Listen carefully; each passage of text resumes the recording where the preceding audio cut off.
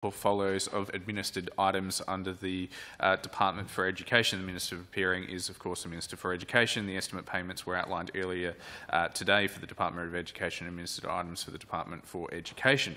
I advise that the proposed payments remain open for examination and refer members to the relevant agency statements. Can I call on the Minister, should he wish to make a brief statement in regards to the particular portfolio of administered items, and note for the committee a agreed time frame of 4:15 to 4:45 p.m. Minister. Sir, I would like to express my thanks to not just people at the SACE Board, but people at the SACE Board and all of the other units, agencies and groups that are administered by the Education Department, relationships with whom I am very grateful to have, and whose work across a broad range of areas, whether it be in youth arts or oversight bodies or indeed SACE, is exceptionally important, but I want to leave as much time as possible for questions. So instead of a long opening statement going into detail about all of those wonderful things they do, I'll instead just advise that I have Martin Westwell, who is the Chief Executive of the SACE Board of South Australia, sitting to my right. Behind me, I have Chris Bernardi, the Chief Financial Officer, and Rick Purse, the Chief Executive of the Education Department. And behind them, I have Dr. Peter Smith, who is the Executive Director of Strategic Policy and External Relations in the Education Department. The opposition, do you wish to make an opening statement? I do not. Thank you, Chair. No problems. With that, are there any questions from the committee? The member for Wright. Thank you, Chair. Thank you, Minister and Mr Westwell. Could I begin Budget Paper 4, Volume 1 and page 188? And I acknowledge the first, and perhaps I should have said this in an opening statement, but the incredible amount of work the SACE Board does to run a very, very big program of exams. But I think it is incumbent on me to ask about the status of the investigation into the psychology exam and what any investigation might have shown about how it occurred. I will invite the Chief Executive, Professor Westwell, to respond. So priority has been on making sure that Year 12s for this year will get their results on time this year. So preliminary investigation has identified that a video within the psychology exam and the bit rate, the streaming rate of the video, interacted with the system in such a way that it slowed the exam down. What that meant was that every student, regardless of whether they were looking at the video or not, was affected by the exam, and that's why we called it to a halt. That's the position that we're in at the moment. We were able to do enough investigation to determine that the subsequent electronic exams would run without problem, and that turned out to be the case. Right. Thank you for that answer. In the same budget line, I guess maybe a question for Mr Westwell or you, the Minister, if you prefer. What reassurances can you give us about making sure that something like this doesn't happen at future exams? I thank the member for the question. On the day, I encouraged Professor Westwell to provide me with advice about I think there were 2 still to come, and I believe late in the day the SACE Board made a determination that they were confident things could go ahead. And again, I think that Professor Westwell and the SACE Board have been upfront with the people of South Australia right from the start on this. I rely on their advice. I'm going to ask Professor Westwell to again provide any further response to that question so that the advice that he'll provide me is exactly the same, I promise you, as that which he'll provide to the broader community right now. No problems with that at all, of course. So, of course, lessons learned. There'll be lessons learned from what happened with the psychology exam. What we're finding is that there's been innovators within this space in Australia, and the SACE Board really been leading with electronic exams.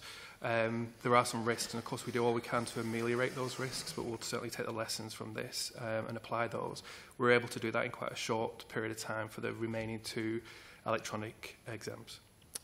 Fantastic. Thank you, Mr Westwell, for your answer. Member for Wright. Minister, are you contemplating, or is the SACE Board indeed contemplating putting in place any kind of old-fashioned, so to speak, backups in the future? Do we think that's necessary just in case we get a situation like this arise again? I think this is something that we certainly discussed last year, and when I think it was 3 exams, Professor Westwell and I had a couple of discussions, and it was ultimately agreed that there would be paper and pen backups for those examinations. They weren't needed in the end. There was some cost to that, of course, because we're talking about over 100 sites where secondary examinations take place. Couriers, the secrecy provisions, there is a complication to all of this. The psychology exam is one where there was a video file, and it's impossible to provide that examination in the same way using just a pen and paper backup. Now, one of the advantages of electronic exams is that you are able to engage with the student in the assessment of their learning in a much more real way, and you're able to test them on something that's presented to them right then and there in an interaction with which is relevant in the real world. So that's one of the benefits of electronic exams. It obviously elevates the risk because you can't just replace that with a paper and pen backup right away. I'll invite Professor Westwell if there's further information to add to that. And particularly, I think part of your question was whether the SACE board was giving consideration for future years to any of that. I'll leave it to Professor Westwell. The reason why we're doing electronic exams is to have better assessment, for students to have assessment that looks like the work that they've done at school and to look like what will be expected of them in the workplace and in university. And so being able to push forward with electronic exams mean that we can do things differently, we can do assessment differently. It's very difficult to provide a paper backup for that, so we're not planning on providing paper backup for the future because we would essentially then end up with two exams, the paper exam and the electronic exam. Member for Wright. Thank you, Chair, and thank you, Minister.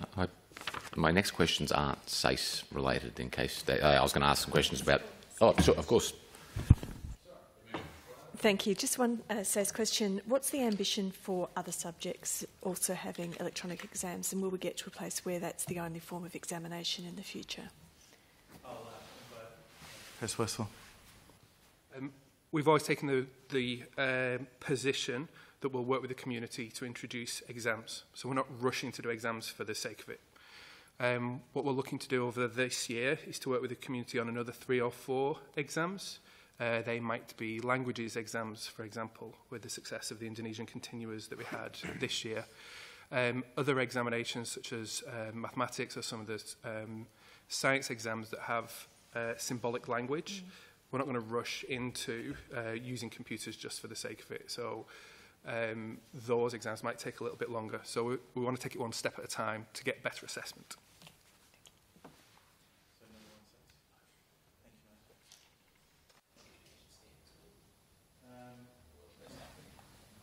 Okay, well, I'll get Peter to come forward. I don't have any particular advisors on the Education Standards Board, but we'll see how we go. So Dr. Peter Smith now joins me at the table. Thank you.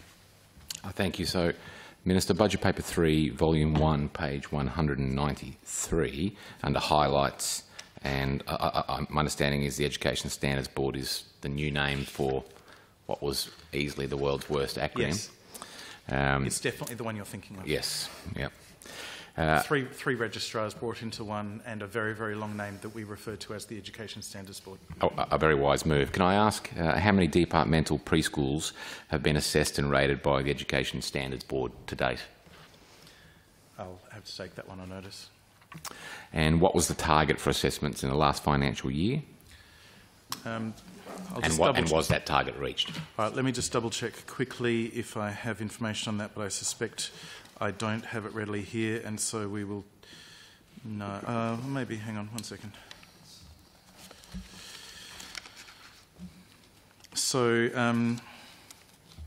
let me provide a little bit of information about the board's work this year, and perhaps if it doesn't cover everything, we'll provide further information having sought it from the board. So The boards regulates 1,343 early childhood education care services in South Australia across metropolitan, rural and remote locations.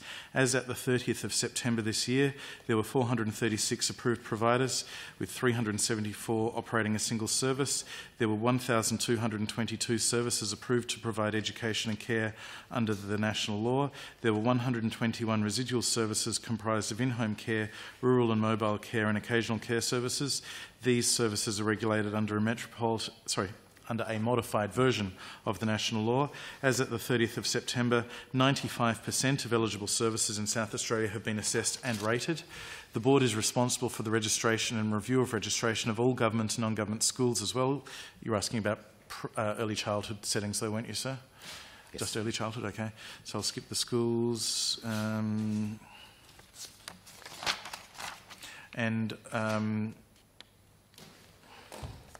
I would identify further that the independence of the board as a regulatory authority is greatly valued by the community. I'm sure that the members would agree for its consistent approach to approving and rating early childhood services and registering and reviewing schools across the government and non-government education and care sectors.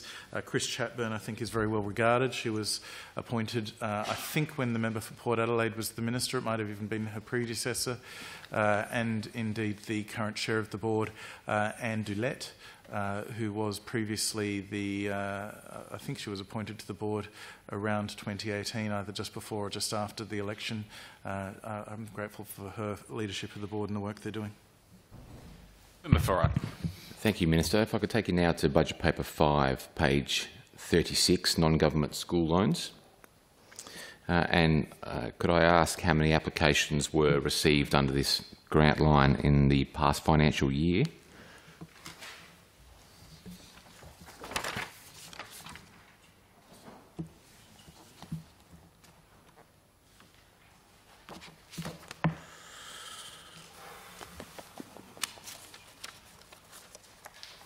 Look, I'll take that on notice because I'm not 100% sure whether all of the applications go directly to me or to a unit in Treasury. I've got a feeling that it's the latter. So I certainly have a role in when the proposals are at approval stage, as the former minister would have had. But whether all of those applications I have direct line of sight over or if they get filtered through Treasury first, out of an abundance of caution, I will take that on notice and bring back an answer. Thank you, Minister. Same budget line, Budget Paper 5, page 36, non-government school loans. Can I ask, were any applications knocked back or denied? And if so, for what reasons? And again, I will include that in the answer I'm seeking to the previous question. I'll take that on notice alongside it. All right. Thank you, Minister. Budget Paper 5, page 37, non-government school capital grants. How many applications were received in the last financial year? Were any applications? Well, if you've got some answers, I'll pause. So, the first thing I would say in relation to the Catholic education sector, half of these grants, or half of the quantum of money goes to Catholic Education SA and half to independent schools. You'd be yes. Very familiar. It's a long.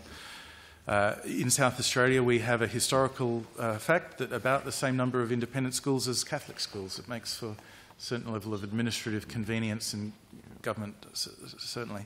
So Catholic Education makes all the decisions in relation to their loans in compliance with the process set out, and indeed they make recommendations and determine the funding allocations. Which year is this? Last year, for example, Catholic Education approved grants were St Francis Xavier's Regional Catholic School at Wynn Vale, a school I imagine the member is familiar with, received $2 million for new classrooms and ancillary facilities. St Joseph's Memorial School at Norwood received $470,000 for a performing arts centre, indoor multi-purpose space and library.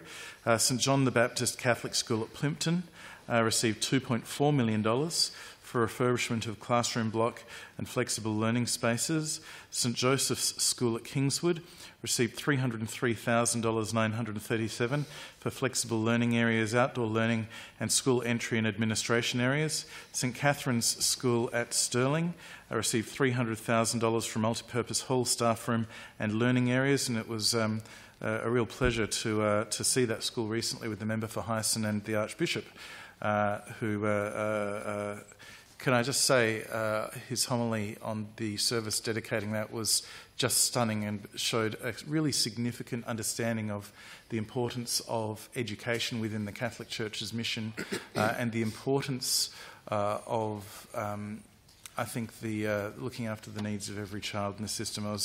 I had no reason to doubt that he would have such an approach, but his homily, I think, was really touching, and I'm sure everyone there appreciated it. And the Tennyson Woods Catholic Primary School at Richmond, $131,500. That was the Catholic schools grants, and together with some administration costs, the total funding is up to $5.778,437. That's, of course, $5.5 million was the original one, and it's been indexed. Pardon me. Now, in relation to independent schools, almost all of our independent schools apply for and receive a grant according to a model that we develop in partnership with AISA, the Association of Independent Schools South Australia, another one of those acronyms. And so I can provide a list to the member if the member would like me to, but it would take up more than the rest of the time we have available now to read them out. Thank you, Minister. The same budget line, budget paper 5, page 37. Were any applications under that capital grants program knocked back or rejected for any reason? And if so, were reasons provided that you can share with the committee? I will take that on notice to double check. Final question on this little part here, Minister. Have any changes been made to the assessment criteria for that grants line since March 2018? I'm pretty sure there was a change. I think there might have been an issue with whether it was applicable to non-government early childhood services. I've got a feeling the member for Port Adelaide and I might have even had a discussion about one, and I don't remember being certain at the time as to whether there was a non-government childcare provider in, I don't know if it was in the member's electorate or one that had approached her as the Shadow Minister at the time. And so I remember that triggered a conversation with AISA at the time on whether or not it was a program designed for schools only or for the broader non-government sector. And my recollection is that we had to specify that it was just for schools. And I'll bring back further information to the committee if I'm incorrect there, but I'm pretty sure that that was a change made to have it as a clarity of what the original. I suspect the original intention of the program always was. I don't think that was a change in outcome. I've got a feeling that there might have been some increased flexibility as to what program grants could be for. I think that in the first iteration, there was a discussion about whether it was just for STEM projects or environmental projects, and I think we created extra flexibility for schools. It's possible there were other changes. Member for Wright. Thank you, Minister. Could I take you to budget paper 5, page 37, and non-government state government funding arrangements? And if you want to change your personnel, happy to pause for a second if you wish.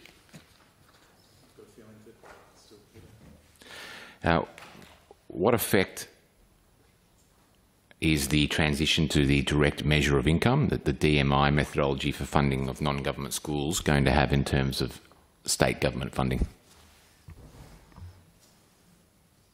So, fairly complex question, and it's been a body of work to try and have an outcome that best serves the needs of our students, our schooling systems, and is fair. So there's a couple of impacts that we looked together at once. One was the move that the Commonwealth had made to a direct measure of income in assessing parental capacity to pay. So for those who are unfamiliar with the context, when we have our national school funding agreements that fund non-government schools, indeed fund government schools, the SRS, the School Resourcing Standard, it identifies how much you would like to fund them, and then the Commonwealth is on the hook for a certain amount and the state is on the hook for a certain amount. We've agreed to about 22%, I think, of that, but it is less whatever the parental capacity to pay is determined to be. And since the beginning of the Commonwealth Education Act, I think it is, that parental capacity to pay has been determined by a measure that is not going to be used anymore. Effectively, it was based on socioeconomic status data from the suburbs people were living in. And the Commonwealth determined, and I think changed their legislation to what the member referred to as a direct measure of income. I'm going through this because it's really complicated and I think most people aren't familiar with the detail. It's really difficult to describe why you make a decision without the level of detail that the Shadow Minister and I and school principals and system leaders might know, but I think others might not necessarily. So that direct measure of income effectively says a parent's capacity of income should be measured by how much capacity a parent's capacity to contribute should be measured by how much income they have. And that's best measured by their tax return. And so that transition has been made. But of course, schools have been budgeting based on what they expected to get. So for some schools it's a bigger change, and for some schools it's a lesser change. For some schools it's a positive change. For some schools it's a negative change. At the same time, we also have some historical arrangements in relation to the funding of non-government schools as to where they are at that 22% of the SRS. For a range of really hard to grapple with, I think, historical accidents, you have some schools that were riding along at maybe 16 or 17% of SRS that were slowly getting to 22%, and some schools that were 25, 26%. Some schools that were dramatically higher than that, for no obvious historical reason, of the SRS that were slowly coming down, but it would have taken a very, very long time under a model that had them getting growth every year in funding. I think there was an understanding they'd have growth of about 3% per year, and then whatever was left in the bucket of 22% for independent schools would be applied to bringing everyone closer to 22%.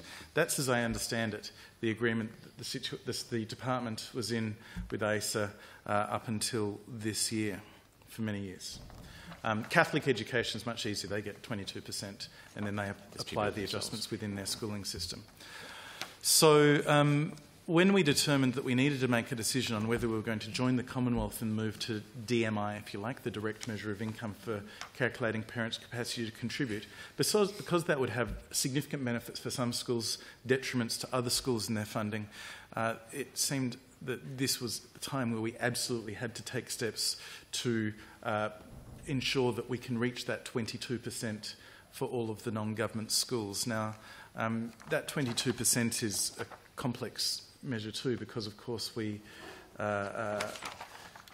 parents' capacity to contribute, their income tax changes from year to year too, and it's also complex because schools have a budget for their coming year. If there's a dramatic change, that's problematic. So we have put in place a 3-year transition. We're moving to a DMI outcome. We're moving to, within that 3 years, for almost all the schools, have that at 22%. There's a couple of our schools that have a particular purpose supporting students with disability, where we've got some extra supports because they were amongst the schools that were doing better than 22% before, and they don't have the benefits of the broad system that either the public school system or even Catholic education have, that provides those economies of scale to support services for those schools. So we're being more generous in the transition for those schools, and indeed it's fair to say that there are that 3-year transition provides a little bit of long-term opportunity for schools to plan for that, but in 3 years' time we will have the fairest, in my view, model of how to distribute that, and certainly the intention, I think, of those that designed the process. Thank you, Minister. Will the government be looking at drawing on that DMI data to inform its assessment of where funding under the no-interest loans and additional capital grants schemes might direct its money in the future? I don't think so. Thank you. Budget paper 5, Minister, page 38, review of regional school bus services. Can the Minister give the committee an explanation of how the money that the government has set aside, I think it's $2 million, will be spent, and whether or not he believes it will meet all the, let's say, unmet need out there? Look, I thank the member for the question. This is a process that has taken some time. It certainly took longer than I ideally would have liked. I'm certain that there's a number of families at Catholic schools and independent schools in regional South Australia who would have liked an earlier outcome, and to them I can only say that I'm really pleased to be part of a government that has now acted to provide some further support for families in that situation. It's fair to say that the review of the government bus services provided a range of pieces of information that were useful in determining a positive outcome. The cost, I think, of some of the proposals would have, certainly in my view and it's the government's view, not provided the benefit that a particular cost you might have hoped for. And so it was determined by the government that the best way to provide support for those families was through an alternative approach, which is these grants. So $1 million per year to Catholic education, where they are able to, for those regions that have the significant challenge, apply it in a way that will help. It may or may not fix all of the problems, but I have had such incredibly strong feedback from Catholic education that it will provide a massive improvement to a range of those systems. And there's an alternative arrangement being put in place, again, because independent schools provide many of the supports for services in the regions. They don't, again, have the system approach that the Catholic education does, but by a grants process that they're working on, they're able to provide some support to their schools to be able to deliver an improved service for their families.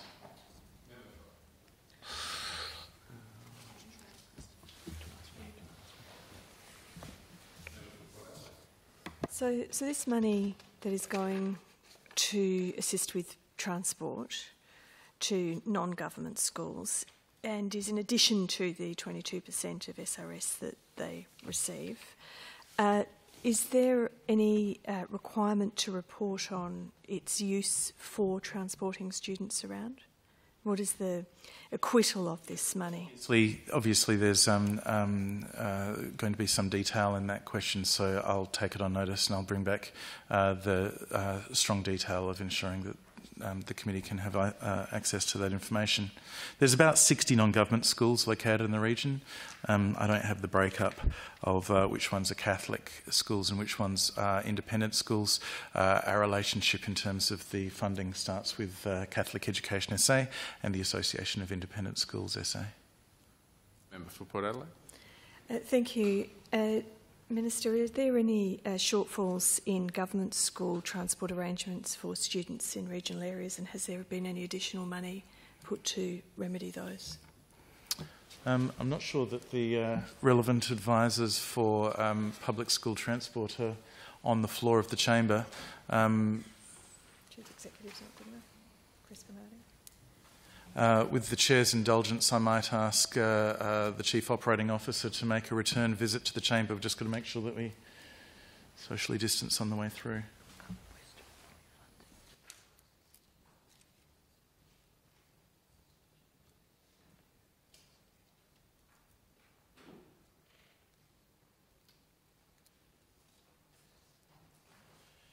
Policy settings for government school students that were in place when the member was the Minister remain the policy settings and remain fully funded to those settings.